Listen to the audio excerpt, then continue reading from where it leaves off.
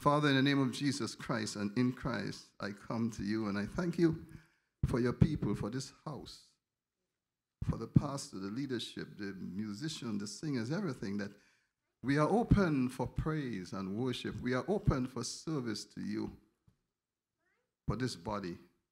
And now I commit myself into your hands, that you will lead and guide me, that your Holy Spirit, Lord, will move among us. Help now in the name of Jesus. Father, we, your people, take authority now over all the works of the enemy, right now in the name of the Lord Jesus Christ. And I put my life in your hands in Jesus' name. Amen. Praise the Lord. I'm hoping today, I'm having a problem with my glasses, so if you find me taking them off and putting them on. Today I want to speak to you about why we shout and praise. And part one, this is part one. Part two will be coming some other time. Part one, we shout and praise because of Jesus Christ and his blood. That's part one. And we're going to start our scripture reading, Colossians 1:20 to 22. The Bible says here, and having made peace through the blood of his cross, by him to reconcile all things unto himself. By him I say, whether they be things in earth or things in heaven. And you, that is us, Gentiles, that was sometimes alienated and enemies in your mind by wicked works, yet now has he reconciled in the body of his flesh through death to present you holy and unblameable and unreprovable. That means unaccused, blameless in his sight. Blood. I knew about the blood, I believed in the blood, but in preparing this message, I really have seen a new power and importance of the blood. A lot of what I'm going to be saying here this morning, you know. We know. But I want us to make it real and let it make changes in your lives. This is what it has done for me. Now, blood must be poured out for sin to be remitted. Without the shedding of blood, there is no remittance of sin. Blood is so important. Exodus 29:12 says, Moses was saying, or rather to Aaron, I think, the Lord was saying, thou shalt take of the blood of the bullock. Now, the bullock that they brought to the priest when the people sinned, when the whole congregation sinned. He said, you shall take of the blood of the bullock and put it upon the horns of the altar with your finger and pour all the blood besides the bottom of the altar. So Jesus' blood was also poured out as an offering for sin at the bottom of the cross in the ground. In John 19:34, the Bible says, but one of the soldiers with a spear pierced his side, and forthwith, immediately, came there out blood and water. Now, you know, I never gave this thought this way, but thank God for that soldier's spear. Thank God. What if that blood remained in him? What if it did? Thank God for the soldier's spear. And so his blood was poured out at the bottom of the cross as the sin offering was poured out at the bottom of the altar. You see, they could not break his leg. God would allow so much, and that's it. Don't break him. Don't break his leg. Pierce his side. Let the blood flow. But don't. And I thank God for the soldier's spear. And look at the accomplishment of his blood. Again, I say you know it. But let us make it real. Number one, God purchased us. Saints, God purchased you. I like to say you, I mean me too, but when I say you, I'm speaking directly to my brothers and sisters whom I love. God purchased you. Acts 20:28 Paul was speaking to the elders. And he says, take heed therefore unto yourselves. He's telling them, be careful. And to all the flock over which the Holy Ghost has made you overseers, to feed the church of God, which he has purchased with his own blood. Two things here. Number one, the church. This is a little strange, but it is true. The church is so important that the church is not called the church of Jesus Christ. Now, you wouldn't see it. It is called the church of God. And Jesus Christ, the Son of God, is the head of the church. You are important. Take heed. Be careful. Feed the church of God. The second thing is, which he has purchased with his own blood. God's blood. God's blood. God's blood that was poured into Jesus Christ. Yes, it was a man. He was a man. He became man. But the blood was so pure. God's blood. Not mixed with any taint, with any human blemish. He said his own blood. And God purchased you. Saints, you belong. Hear me. You belong. Get excited. We belong. God owns us. We belong. You know, when I was a young man and I backslid in my half-sinful state, and I had my girlfriend, who is my wife now, I was proud, you know. I wanted to buy 2 jerseys, one for me and one for her. And my own would say, she is mine. And hers would have said, I am his. The fact of the matter is this: we love to belong. And I'm saying to you this morning that you have worth. God owns you. God owns us. We are his. We are his. We are his. And it means something to me. Let it penetrate. Let it penetrate you. Praise the Lord. We belong. And Colossians 1:20-22, I'll read it again. He says, having made peace with his blood. But the bottom of that, he says, and you that were sometimes alienated and enemies in your mind by wicked works, yet now has he reconciled in the body of his flesh through death, to present you holy, unblameable, and unreprovable. You get that? Children of God, let's get ready. Let's get real to present us holy, unblameable, unreprovable. That's why the Bible says there is therefore now no condemnation to them who are in Christ. This is why we rejoice. This is why we make noise. There's reason to be glad and to be happy because of the blood. So number one, like I said, you were purchased. Number two, we are justified. Justified means to render righteous. And Romans 5:9 says, much more than, having now been justified by his blood, we shall be saved from wrath through him. We ought not to worry at all about it. But I never honestly, seriously paid that much attention to blood. And when Pastor Mickey talked last week about the blood, and he really hit it. Now, I had the message before. I said, wow, the blood. How important is the blood? Justified by the blood. Number three, we are redeemed. Ephesians 1:7 says, in him we have redemption, which is liberation, procured by the payment of a ransom. Through his blood, the forgiveness of sins according to the riches of his grace. Again, through the blood, we are redeemed. Number four, we are sanctified.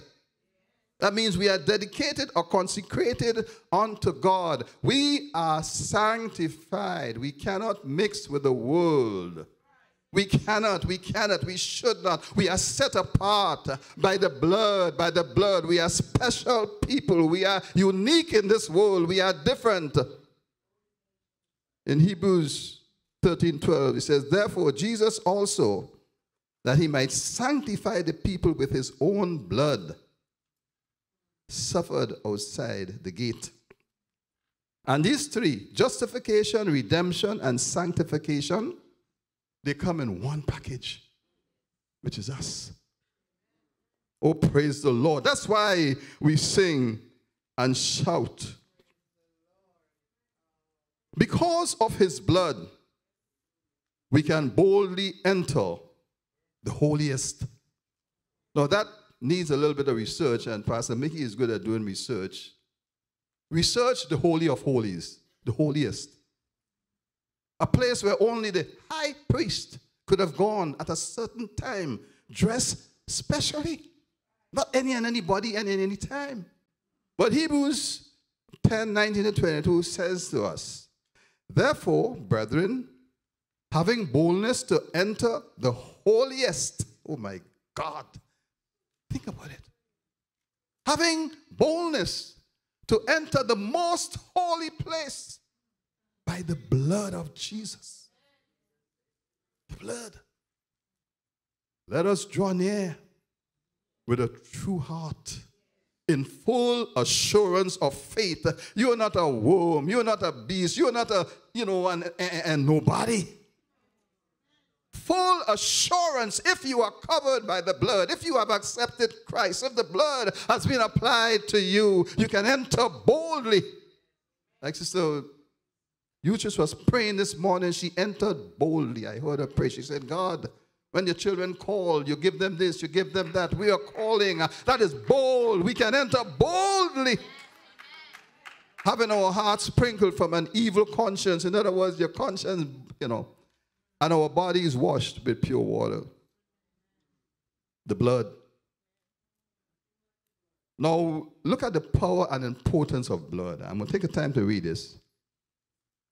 Exodus 12, I'm going to read verse 1. No, verse 21. Because God had told Moses to tell the people to kill a lamb, the Passover, you know the story. Right.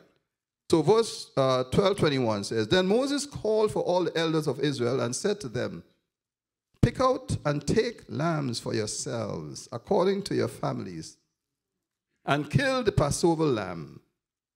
And you shall take a bunch of hyssop, and dip it in the blood that is in the basin, and strike the lintel and the two doorposts with the blood that is in the basin. And none of you shall go out of the house, the door of his house, until morning. For the Lord will pass through to strike the Egyptians. And when he sees the blood on the lintel and on the two doorposts, the Lord will pass over the door and not allow the destroyer to come into your houses to strike you. Now hear this. There ought to be no compromise. You could be Jew or not Jew. The blood had to be on the door. You could tell God how wonderful you have been, how saintly you have been. The blood had to be on the door. An Egyptian could have come into a Jewish house and be safe because the blood was on the door. There's no compromising. If God says, put the blood on the door, put the blood on the door, else you're going to die. The Lord speaks about repent and be baptized. And there are many Christians, many believers who have repented and they have not been baptized. Repent and be baptized. Put the blood on the door. Obey the word of God. There is no compromising. Repent and be baptized, and you shall be saved. How many of you that are saved today or believe in Jesus Christ and you're not baptized? Let me see by the waving of your hands. Come on, be bold. Let me see by the waving of your hand. You believe, but you're not baptized. Praise the Lord. One brother, We have a candidate pastor for baptism. He says, repent and be baptized. He says, put the blood on the door. Now, couldn't God know who the good people were? Huh? Can God not see who the good people were? What's with blood? What's with blood? Why did he request that? I don't know, but he requested it. We don't have to question God. We just have to obey God. Does blood glitter or sparkle? Huh? Blood on the door in the nighttime. I'm sure they didn't have electric lights in those days. How did they see the blood? It don't matter. The power of blood will penetrate darkness. The power of blood would save souls and save lives. Blood. The blood. And regardless of who you were, if you were in a house with the blood on the door, you were saved. Regardless of who you are today, if you are in this house, the house of God, with blood of Christ, you are safe. Regardless of what's happening. When in about 1998, 1999, after I had come back to God and repented so many times, Satan troubled me. He brought my past constantly.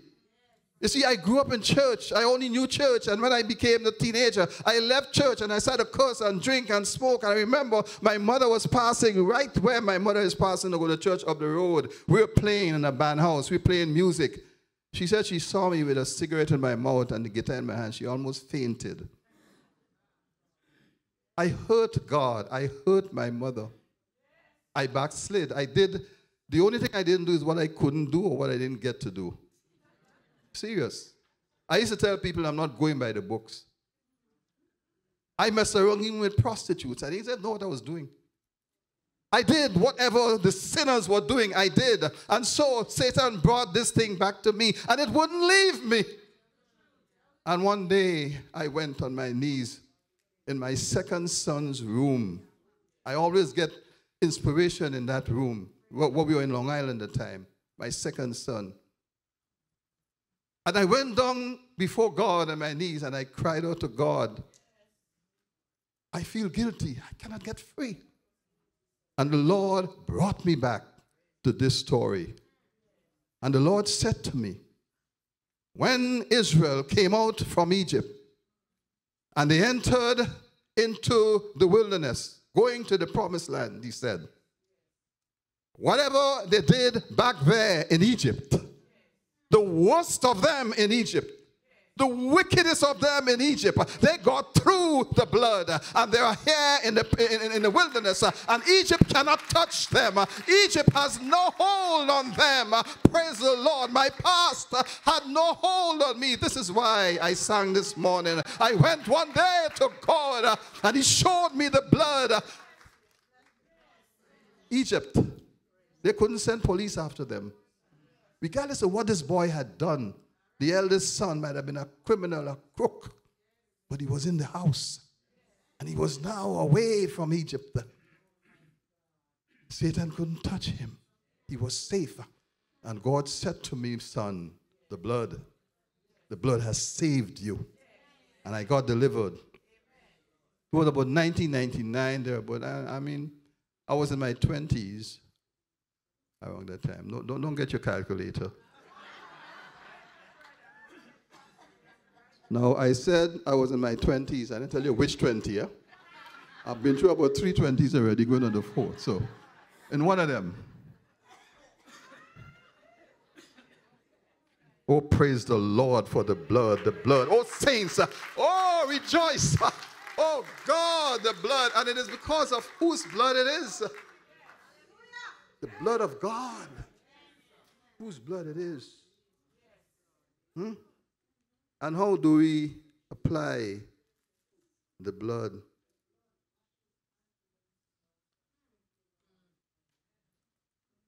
You know, go back to Ephesians 1:7.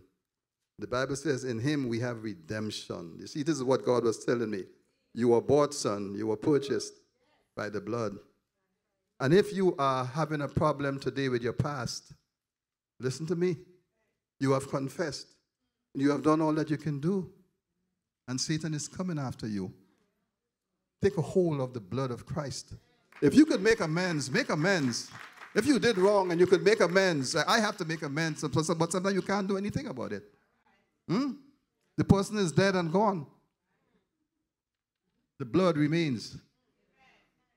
Rise up in the name of Jesus. Now, how do you apply the blood of Christ? The Bible says God told him to take hyssop. Now, the experts and the theologians will tell you what hyssop is. I think hyssop, Pastor, is just a little bush, something that everybody can get. Hyssop. Take hyssop and apply the blood. And I heard one of my old-time teachers, the name of Derek Prince, says, hyssop for us is the word or are the words that we speak. You apply the blood by confessing, like Pastor Mickey was saying this morning, confessing what the blood has done. I am redeemed. I am sanctified. I am bought. I am. That's the hyssop. Your mouth, your word, your tongue. Use your hyssop and apply the blood when the devil comes against you. That is how the blood was applied. Why should we shout and praise? Because of the blood. We're okay. The second reason why we should shout and praise in this part one of my message is because of Jesus, the Savior. Now, let me take a little time to just talk a little bit about Jesus. I know we know about Jesus, but when I consider Jesus, there's nobody, there's no comparison. Like this song that they normally sing, it's such a beautiful song. I can't, So there's no comparison. And there's no comparison to, I want to use the word Christianity, but it's kind of I don't like that word anymore because of what people have made it. But the body of Christ, the saints, there is no comparison with this religion, the religion of Jesus Christ. There is no comparison. We have African religion. We have Haitian religion. We have different cultural religion. Now, I went to a funeral some time ago, and it was a Hindu funeral. And I look around me, and it was definitely cultural. Almost everybody looked the same. And I started feeling my hair to see if maybe I'm sitting there and, but the religion of Jesus Christ, he says, whosoever will may come. For God so loved the world that he sent his only begotten Son, that whosoever will. The religion of Jesus Christ, cannot be compared. And by the way, the two most wonderful people I've met, seriously, were Hindus. The woman who passed away, and another gentleman who has a store up the street. You're talking about quiet, wonderful people? I wish Christians could be quiet and wonderful like that. The only two Christians I see like that, the only two, is Brother Cecil Cordner, and Brother Albert Torres. I've not met Christians so quiet, and even me, forget my wife, even me. But praise God, we have the blood. But these people were so, they're so calm and quiet and wonderful. But anyhow, the point I want to make is this, that the Jesus religion is so unique for all the world, for everybody. Everybody. Think about it, that everybody could become a son of God, a child of God, everybody. It is wonderful. It is awesome. Anybody.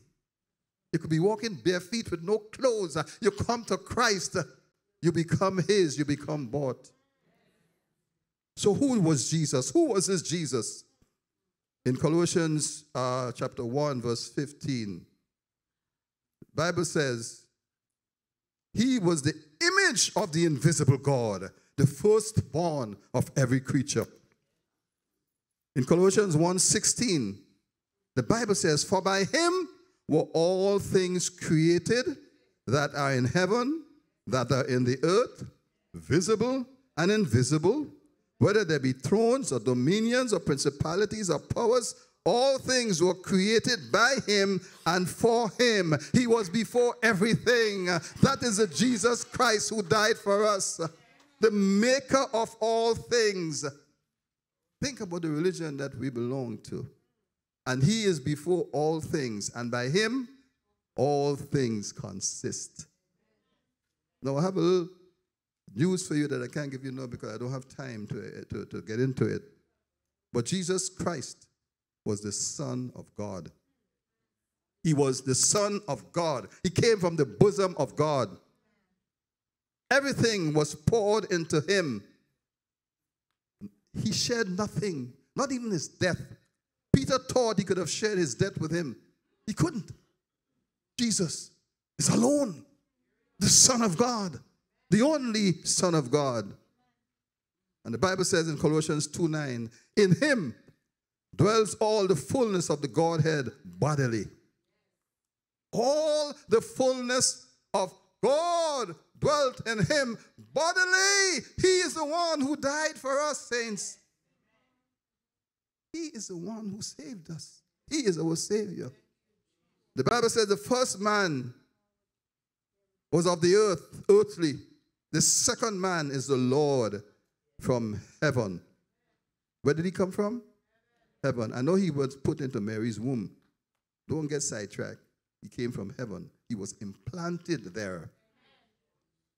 He was implanted there. He was put there. The Word became flesh, the Bible says.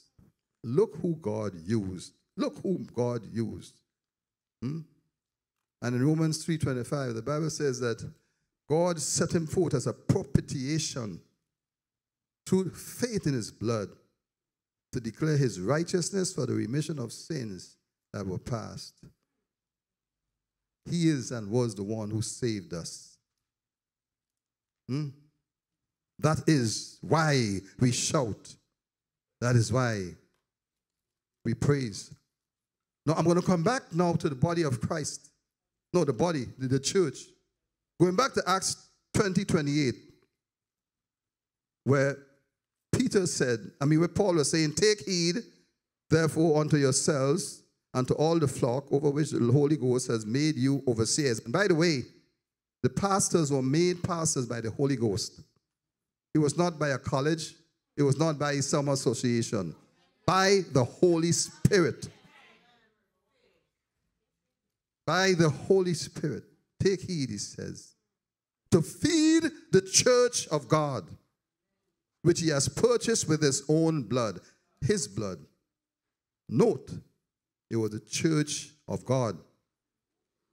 I'm going to tell you something now. I just said that the church was not the church of Jesus Christ. It was the church of God. Now the Bible says here, know ye not that you are the temple of God, and the Spirit of God dwells in you. Hear me. That is 1 Corinthians 3:16-17. I'm going to leave out the rest of it. In 1 Corinthians 3:9, it says, we are laborers together with God. I mean the apostles. You are God's husbandry. You are God's building. I want to make a final point here. You are the temple of God. Your body is not the temple of God. Listen carefully, and it's very important. Your body is a temple of the Holy Ghost. The Holy Spirit is shed abroad, and each and every one of us have the Holy Spirit. You are the temple. God has one temple, one building. Check it out in the Bible. One temple where all the saints of God are builded together and become that temple that God dwells in. I'm going to say it again. Your bodies are the temple of the Holy Spirit. We are the temple of God. The reason why it is important is because I find it a little bit disturbing sometimes how we treat other believers and other churches. There is one foundation, the apostles and the prophets. There is one cornerstone, Jesus Christ. There is one building, all of us together as bricks coming together to make that one building, to be the church of God, the temple of God, that he dwells in us. We are the temple of God. God has no other temple. In AD 70, the Jewish temple was destroyed. Since then, God lives in his temple, the church. What is the church? All of us, all the churches, everyone who calls on God through Jesus Christ. I'll give you another shocker. One time I was going through hell. I always go through hell. And I was praying and I was seeking God. Long story short, God used a Catholic priest to give a message in a Catholic church. And one of the Catholic members called me, gave me a straight word. When I say straight, you cannot get it more straight from God. Delivered me. Since then, I've been delivered. You hear what I'm saying? Because of a Catholic priest. I want us to rise from our bigotry, rise from our closeness or closed up, and just right. Let the Holy Spirit lead, man. You don't know who is right and wrong all the time. There is wrong in all of us. There is right in all of us. Only Jesus Christ is right. And his blood is able. Oh my God, sometimes you see people and you don't know. You don't know what they've been through or what they're going through. You don't know, and all they're depending on is the mercy of God. And they're clinging like that woman with the issue of blood. They're clinging. And we're putting them down and putting them out. But the temple of God is one. The foundation is one. According to Sister Nillifer, you say you can't build a skyscraper now. What she say again? A scrap heap or something like that. Your foundation must be right. Your foundation must be right. You can't have another foundation. And so, we have to be very careful. We have to be careful about our body, this church. We have to be careful about other churches. But I will talk about this church now, us. Thank God for those of you who maintain this church. Thank God for Pastor Ma, who kept it going all through COVID. I remember when I left the church and my brother, I pulled him out and we played all sort of fool, and we had a band, and my brother told me, my mother, she said one day, she said, Mikey, get the boys and come and play some music for me now, just so you know. We didn't have television in those days, a little radio. We were playing all over the place, and she said, get the boys and come and play some music, because she knew we could play Christian music too. And I don't think he did it. I was away when he told me that. She's calling, get the boys and come and play. And I'm saying, God Almighty, he called to Israel at one time. He said, how often, oh Jerusalem, God's heart hurts when he cannot see his people. He said, oh Jerusalem, Jerusalem, you who killed the prophets. He said, how often would I have gathered you? How often? And my mother said, get the boys and come. And Daddy is saying, where are you? Where are our men? Where are our dancers? Where are our praisers? Where are our people? Where are our worshipers? Where are our givers? And Daddy is calling, come back to the church. I want you to send this video to those who have left us, who should not have left. Sometimes we leave because we're serving ourselves. We're disgruntled, we're unhappy, we don't like what's going on. But God didn't send us out. We left like the prodigal son. And we feed in on the pig food and we believe it is nourishing, but it is not. And God is saying, come back. Come back to what you knew you used to do, you used to be. Come back to who you are. I'm glad to see the singers and the musicians. When I was coming up Thursday, you know, I just was thinking that when I got here and I saw them working and practicing and giving themselves to the service of God. And I'm saying there are people who just take it lightly. Take it lightly. Come back. Come back to God's house. Come back to service. You don't have to like everything. Everything doesn't have to please you. But God is always pleased with you through his Son and in his Son. Come back. Come back. And tell those who have gone, it's okay if they have gone with a direction from God. That's good. Sometimes you have to do that. I moved out from New York and I came here. And I wouldn't move from here except God sends me someplace else. I don't have to be totally comfortable. I just have to be loving and serving God. Come back. Come back. Something was broken. Come and help us fix it. Come and help us fix it. You can see sometimes what we cannot see. Something is going wrong. You take up the challenge. And you do something and build the house of God. And support those who are laboring. Like Minister Simon and his group on Thursday. And this morning they were there. And when I left them on Thursday, I saw Sister Becky there with the children. And I said, well, you know, what happened? And she said, Nilifer is dropping her home. Nilifer lives somewhere over there, right? Sister Becky lives somewhere on the other side. Maybe if one of you were in the choir from the other side, Nilifer wouldn't have that problem. We need people, saints. We need people in the house of God to glorify God, to strengthen the house of God, to encourage each other. That's what the Bible says. Do not neglect the assembling of yourselves together. In the name of Jesus Christ, come back. Come back in your minds. Come back in your spirits. Come back in your joy. And give God praise and give God thanks. And those of you, if you are here and you're running from something somewhere, if you're running, maybe God is leading you here, that's good.